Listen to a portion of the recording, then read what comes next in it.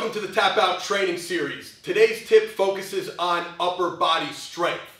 Now, one of the key upper body strengthening exercises that everybody should be doing is the chin up. The problem is a lot of people neglect this exercise in their program because it is tough.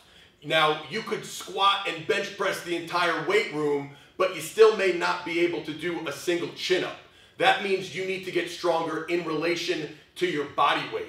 So I'm going to show you how to perform a proper chin up, and then I will show you 2 exercises you could do if you are not able to perform a regular chin up at this point in time.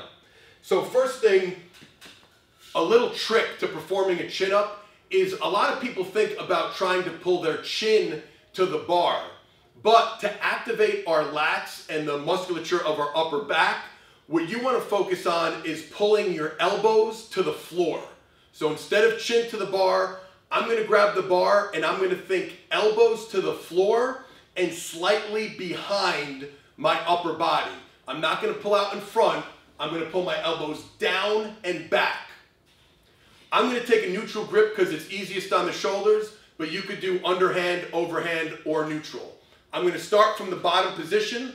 I'm going to hang for a second, get control, and then I'm going to think elbows to the floor and back down. When you think that downward pull, you will activate the muscles of your upper back to a much greater degree.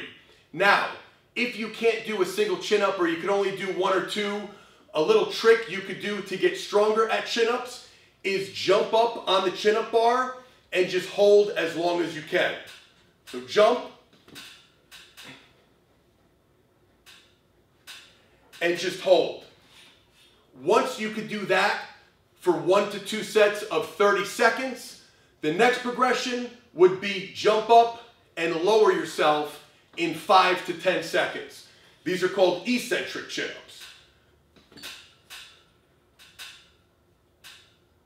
And you want the lowering to be nice and steady the entire time. When you get to the bottom, you could step on a bench or a box and then jump back up.